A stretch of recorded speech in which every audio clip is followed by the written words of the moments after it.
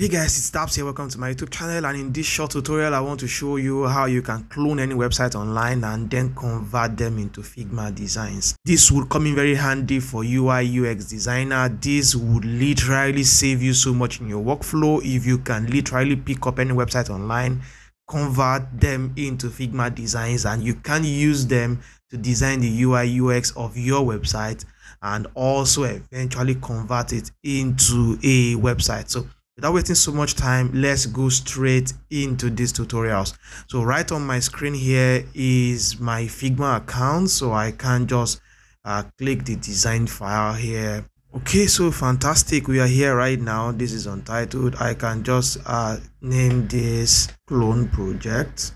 So now let's go straight into trying to clone a website. So once we come over here and click this main menu here, we can easily just come to plugins, and then we'll be using a plugin called HTML to design. I have the plugin here, but for you may not have that in case you have not used that before. So you can just easily just come to find more plugins and then type in HTML to design, and then you find this plugin here. That's the plugin that we'll be using to just literally clone any website online into Figma designs.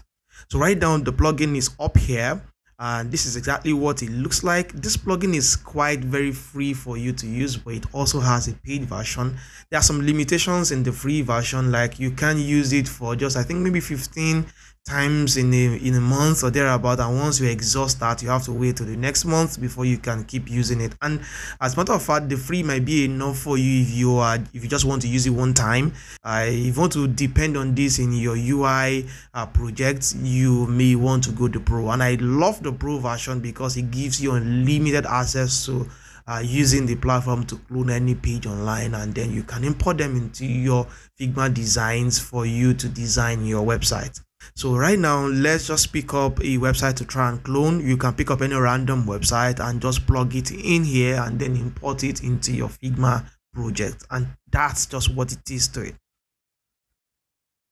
So for the purpose of this example, let's see if we can just clone any random website. Maybe I should just use a WordPress, maybe .com. Let's just go to WordPress.com random. That's what's coming to my head right now.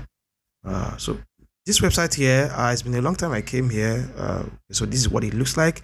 So let's see if we can use this plugin to clone this website, this page here, for us to use in our workflow. So I just copy WordPress.com, I come back here and then I paste that in here, and then I have to just hit the import button. By the way, as well, before this plugin finishes here, you can still do more with this plugin. If you come down to settings here, you can add hyperlinks. You can add hyperlinks so that the plugin can clone all the links on the pages of the website you are trying to clone, and that's pretty very interesting to note. All right, so this clone is done, and this is fantastic, but you can see here that we have some issues. It says that they are missing front, so you can see that there's a missing front, free sans, but Roboto was used instead, liberation sans, but Roboto was used instead too as well. And the amazing thing I like about this plugin is you can just easily download this missing front. How cool is that?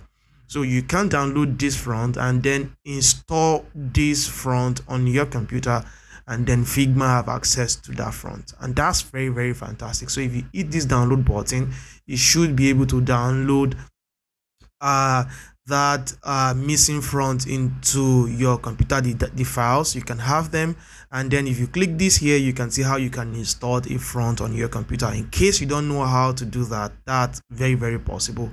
I will cancel this because I really don't want to go through that process. So that's it. We are done here, and that's everything we need to do. I can just literally close this page, and so that's it. This is the website we just cloned. Isn't this the same thing as what we have on WordPress.com? So let me make this, let's zoom this into 50% so that we can see exactly what we have. Amazing stuff here, really amazing stuff here. And this is already cloned into Figma, and then you can just easily start using this I like this because this is quite very super simple and easy to use. Every element here is clickable, is editable. You can change the alignment, you can remove stuff, you can add more stuff. You can then eventually go ahead to use these for your website project. As a matter of fact, you can convert this to maybe WordPress website. You can convert this to HTML. I have done a tutorial not long ago, maybe some of my recent tutorials, on how you can use these things, and then you can go ahead and install another plugin to convert this same website into WordPress. So you can check the screen right now if you see a link, or check the video description if you are looking into exactly how to do that. That's quite very fantastic, but I'll be showing more tutorials, doing more in-depth tutorials around that. So if you are into this, you want to see how you can easily speed up your workflow, cloning websites online, editing them super fast, super easy, converting them into WordPress website, into HTML website, and then you should subscribe to my channel here, because I'll be dropping lots of tutorials around that. And also, there's something that this plugin has. This plugin has a Chrome extension that you can easily download that would help you clone the back end of a website. So for example, if I want to clone my WordPress WP dashboard, there is no way I can put my website URL and / my WP dashboard.